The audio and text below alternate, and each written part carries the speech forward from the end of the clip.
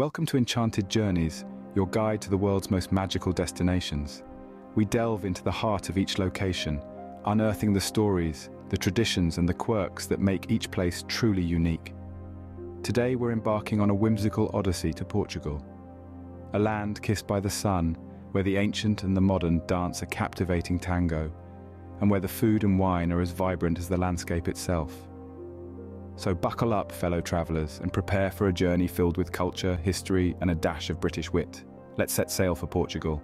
Imagine embarking on a whimsical odyssey to the sun-kissed shores of Portugal, where the golden light dances on pastel buildings and melancholic fado music fills the air.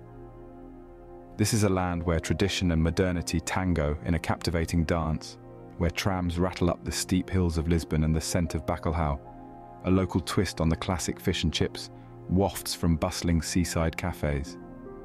We're off to Porto next, to sip the city's namesake port wine in the storied cellars of Vila Nova de Gaia, jesting about the centuries of British porting.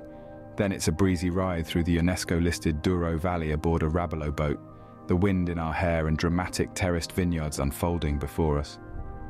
Down south, the Algarve's beaches serve as a backdrop for cheeky banter about sandcastles rivaling Sintra's fortresses. So buckle up and prepare for an enchanting journey filled with culture, history, and a dash of British wit.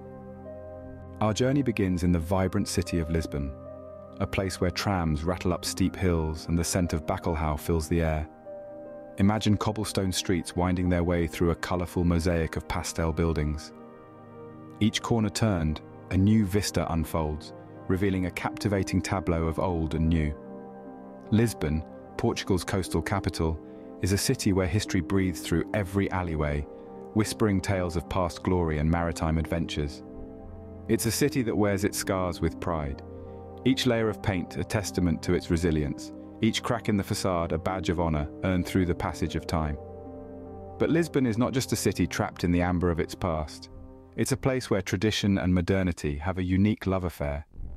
Here, ancient customs share the stage with the city's burgeoning contemporary arts scene. Take bacalhau, for instance. This traditional dish, made from dried and salted cod, is a staple in Portuguese cuisine. It's a nod to Portugal's seafaring heritage, a taste of the ocean in every bite. But it's not just about the fish. It's about the blend of flavors, the art of preparation, and the love that goes into every dish. And today, modern Lisbon chefs are giving this time-honored dish a twist, turning an age-old recipe into a modern culinary delight. Lisbon's architecture too is a blend of old and new. From the grandeur of Jeronimo's monastery to the modern lines of the Mat Museum, the city's buildings tell a story of a place that values its past while embracing the future. And let's not forget the city's iconic trams, rattling their way up and down steep hills, a testament to Lisbon's resilience and adaptability.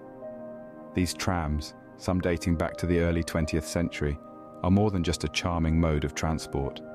They are a symbol of a city that refuses to forget its roots, even as it hurtles into the future. As we bid farewell to Lisbon, we carry with us memories of its charming streets and tantalizing flavors. But more importantly, we carry the spirit of a city where tradition and modernity meet, creating a unique symphony that lingers long after the last tram has rattled past. Next, we find ourselves in Porto, sipping the city's namesake port wine in Vila Nova de Gaia's storied cellars. Ah, the rich, sweet nectar of the Douro Valley. This isn't just any wine. This is port, born in the vineyards of Portugal and matured in the cellars of Gaia. A wine so good, it's been the toast of the British for over 300 years. Now, why would the Brits, known for their tea, adopt a Portuguese wine as their own?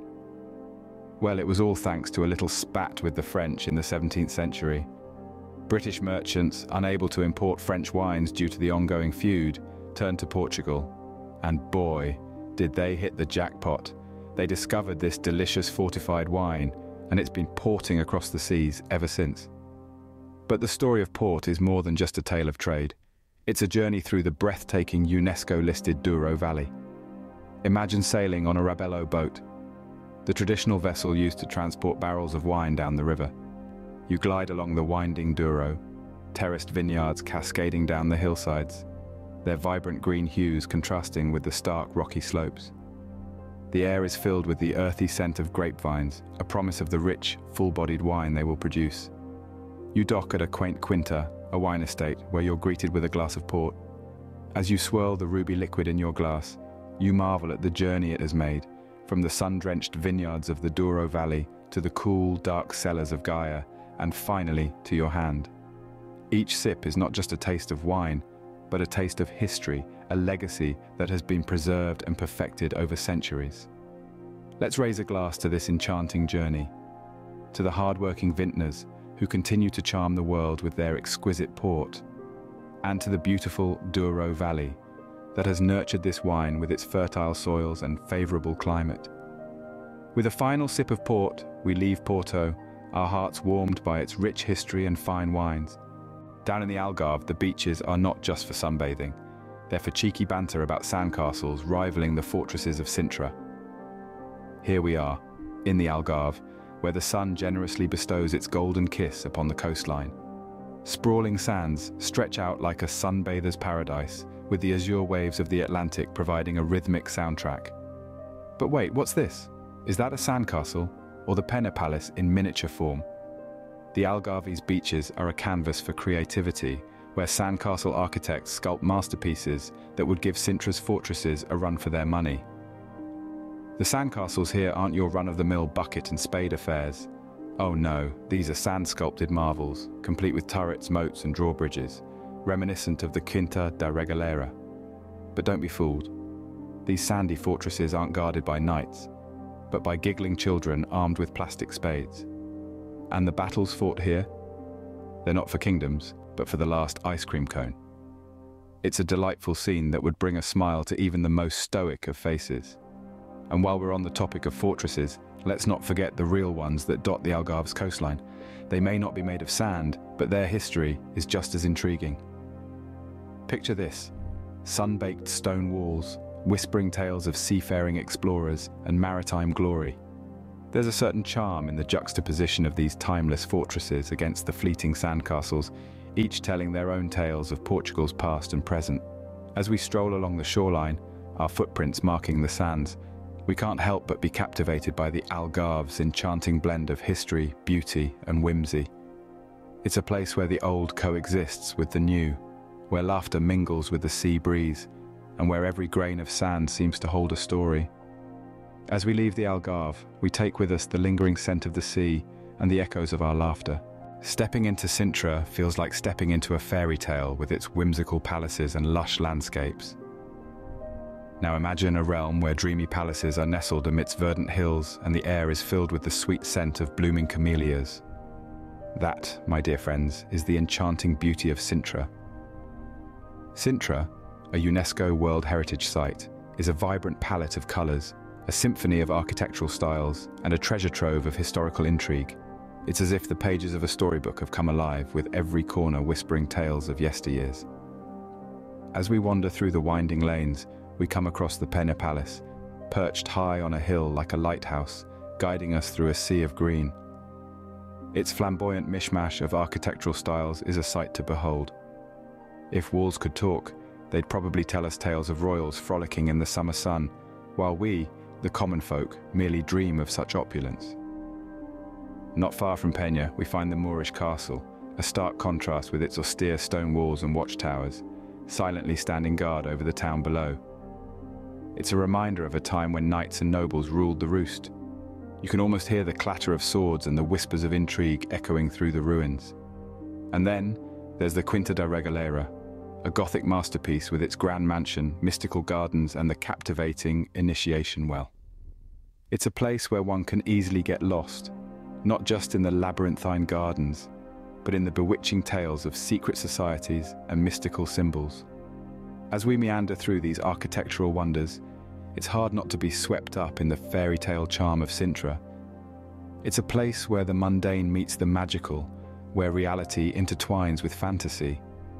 It's a place that reminds us that every stone, every tree, every palace has a story to tell, if only we have the patience to listen. So, as we bid adieu to this fairy tale retreat, we do so with a sense of wonder and a twinkle in our eyes. As we leave Sintra, we carry with us the magic of its fairy tale charm.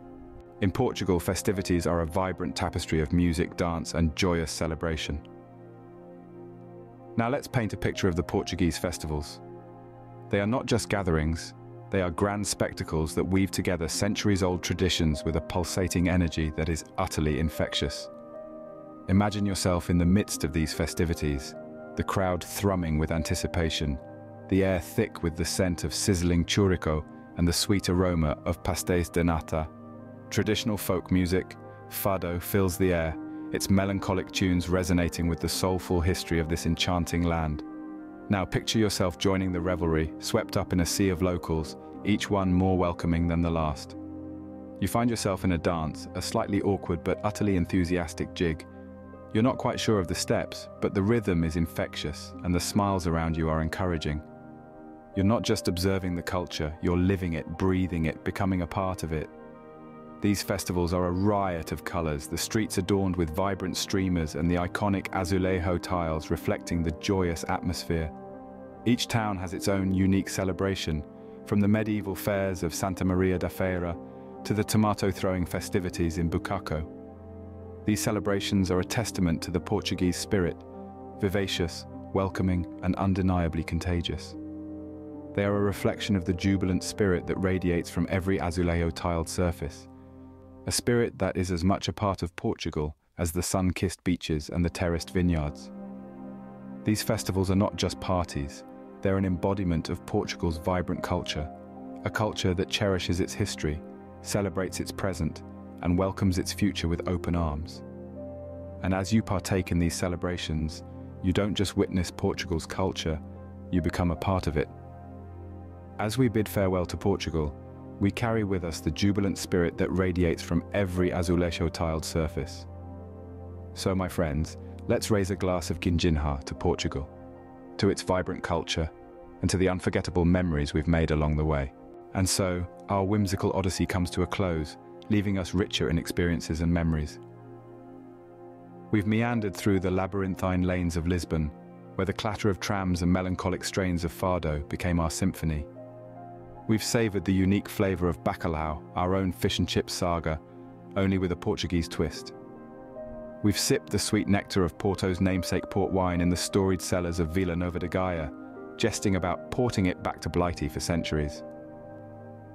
We've allowed the wind to tease our hair aboard a Rabelais boat, traversing the UNESCO-listed Douro Valley as the dramatic terraced vineyards unfolded before us like a verdant tapestry. We've bantered on the sun-kissed beaches of the Algarve, where building sandcastles became a cheeky competition with the fairy tale fortresses of Sintra. And oh, Sintra. A jaunty jaunt through its palaces was nothing short of stepping into a storybook, with sly asides whispered about royal holiday retreats. We've danced our slightly awkward, yet utterly enthusiastic jig at local festivals, immersing ourselves in the jubilant spirit of Portugal. We've seen the vibrant culture radiate from every azulejo-tiled surface, painting a picture of a country that celebrates life with an infectious energy. But the journey doesn't end here, oh no. This is but a taste of what Portugal has to offer, a mere sip of the vintage port that is this vibrant country. There are still countless lanes to explore, foods to savour, wines to sip, beaches to frolic on, palaces to marvel at, festivals to dance in, and azulejo tiles to admire. So, tip your hat, raise your glass of ginginha, and join us next time on Enchanted Journeys for more travel tales served with a side of British humour. Until then, stay enchanted. Dear fellow explorers, as we wrap up our enchanted journey through Portugal, we hope you've enjoyed the ride. From the labyrinthine lanes of Lisbon to the sun-kissed beaches of the Algarve, every moment has been a delightful discovery. We hope these experiences have sparked your wanderlust and given you a taste of Portugal's enchanting charm. Now we'd love to hear from you. Have you been to Portugal, or is it on your travel bucket list? Do you have any travel tales of your own to share, or perhaps a favourite Portuguese delicacy you've tried? Pour out your thoughts and experiences in the comments section below.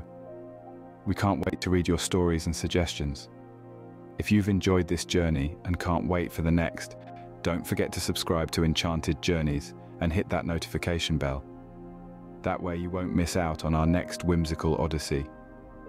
Thank you for joining us on this journey through Portugal. It's been a pleasure sharing these experiences with you. Until our paths cross again in the next enchanted journey, stay enchanted and keep exploring.